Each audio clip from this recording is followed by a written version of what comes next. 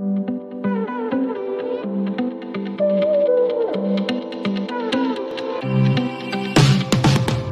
to Me Diaries. My name is Chandel and I'm here to share a message of hope. I hope you're having a great week. I hope you're having a great day. I'm just glad that you're here with me. If you're liking these videos, I would love for you to like, subscribe, comment. I'm just happy that you're here with me. So this week I've been reading 1 Corinthians and there is so much good in that gospel. I mean, it was really like, I really felt like Holy Spirit just kept talking to me. So a couple of the scriptures that I want to read is first in 1 Corinthians, and it's 12, 18 through 21. And it says, it says, but God made our bodies with many parts, and he has put each part just where he wants it. What a strange thing a body would be if it only had one part. And yes, there are many parts, but only one body. The eye can never say to the hand, I don't need you. The head can never say to the feet, I don't need you. And then if you go down to 1 Corinthians 13:2, because it's before this, after the part that I read, it was talking about the spiritual gifts and everything. And then you go down to 13:2, it says, if I had the gift of prophecy, and if I knew all the mysteries of the future and knew about everything, but didn't love others, what good would I be? And if the gift of faith, so that I could speak to the mountain and make it move, without love, I would be no good to anybody. So that part stood out to me, and like, it was deep, and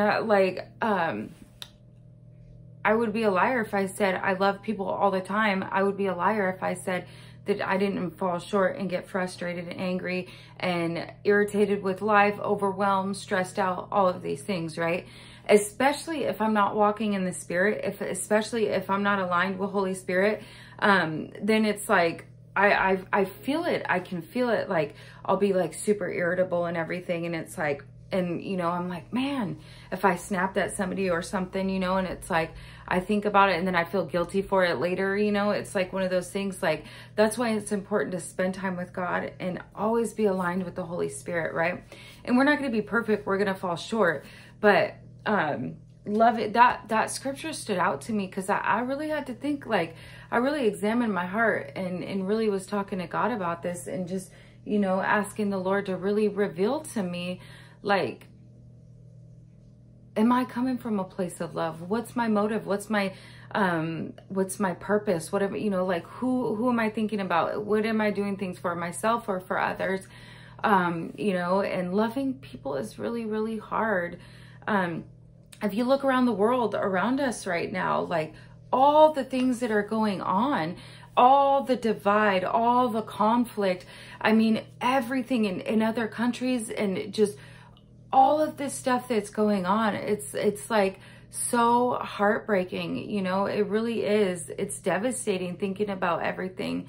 And, so that's like one of the things that came to my mind. Like, we don't know what somebody's going through. We don't know if they've just dealt with a loss or if they just gotten out of like an abusive relationship, like if they just lost their kids. We don't know what somebody's going through. So coming from a place of love could change that person's life, could be that one thing that stops them from wanting to kill themselves. You know what I mean? Like, so that's another thing that I was thinking about, and a good thing to take into our minds, when we're setting our day, when we're interacting with somebody that is angry and going crazy on us, right? It's not about us, what's going on with them. It's about what's going on with them, right? Like, and so taking that into consideration, praying, speaking to the Holy Spirit, reading these scriptures, these spiritual gifts that God blesses us with. That was a tongue twister. It is so supernatural and so amazing, right? And there, it's absolutely awesome. But the thing is, like, coming from a place of love, that's a hard thing to do. But the more we push to Holy Spirit, the easier it is to love people. I've said many times to God, Lord, help me forgive. God, show me them through your heart, through your mind. And we also, if we want to be loved and forgiven for everything that we've done in our lives, we got to let go of the unforgiveness and the hate or whatever we have towards other people. Because, you know, why do we expect love and forgiveness if we're not willing to give it to other people, right? We're walking in God's light, right? We're supposed to be that example of love for others. And if we are hating people, being mean, judgmental, harsh with people that don't live up to our standards or where we think they should be, right? That's going to push people farther and farther away from God, especially if we are talking about Jesus and we are judging people, or we're on a high horse, or forget where we came from, right? And that it pushes people away. And I believe that the ones that are running from God, God's looking at the ones who have caused harm to them. You know, I've talked about this a lot because I see it and it breaks my heart. But, you know, and scripture says, love God first, and he commands us to love others. And so if you're feeling like you're not loving or loving people, I would challenge you or encourage you, encourage you to look at your heart. Where's your heart, right? Because I know for many, many years, I was miserable and I just hated the world because I didn't love who I was. And as I worked on that love, self-love and everything, it's such a healing process. And believe me, it was a process. It's easier for me to love people now. When we open our hearts up to God and we say, okay, examine my heart, Lord, show me, transform me, change me. There's something inside that just switches, and God's love is so sufficient and so amazing that it transforms the hardest of hearts, you know. So that's all I have today. You know, I encourage you to read 1 Corinthians and really meditate on that love, meditate on examining your heart and the spiritual gifts. If you don't know what your gift is, if you haven't asked God about it, pray. You know, that's how we come together, you know. And it talks about prophecy too. Like, that's a way to encourage others, encourage the unbelievers, a word of knowledge, you know, wisdom, faith, you know, faith. It's my favorite. And it also says this in 1 Corinthians 13:13. It says, there are 3 things that will endure: faith, hope, and love. And the greatest of these is love. That, to me, I love that. Endurance with your faith, hope, and love. You know, it's just, those are the 3 things that, like, those are 3 things that will change your life. And love is the greatest one of those, you know. Losing hope, no faith, didn't love, found faith, got my hope, and now I'm working on loving, you know. So I'm going to close this in prayer.